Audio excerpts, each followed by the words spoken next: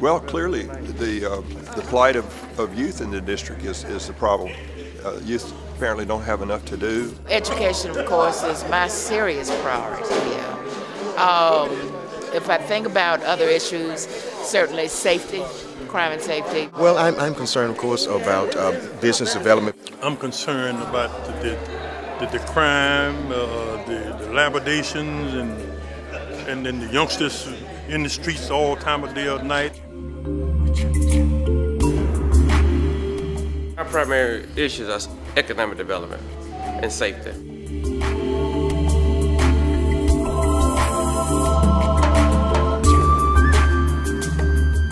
Are you happy with some of the solutions that Representative McClammy has been recommending to deal with some of these problems? Well, I think they're good first steps.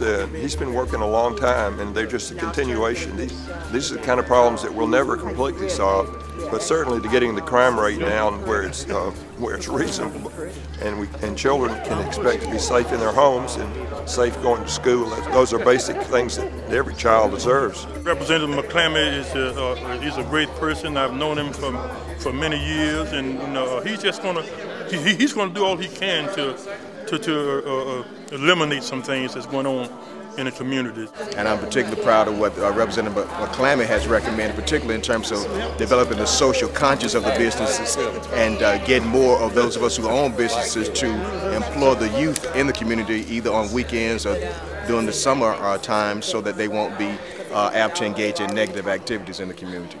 Well, he's good. He's good. He's creative. He's been around. He studies things on an in-depth kind of piece, and then proposes his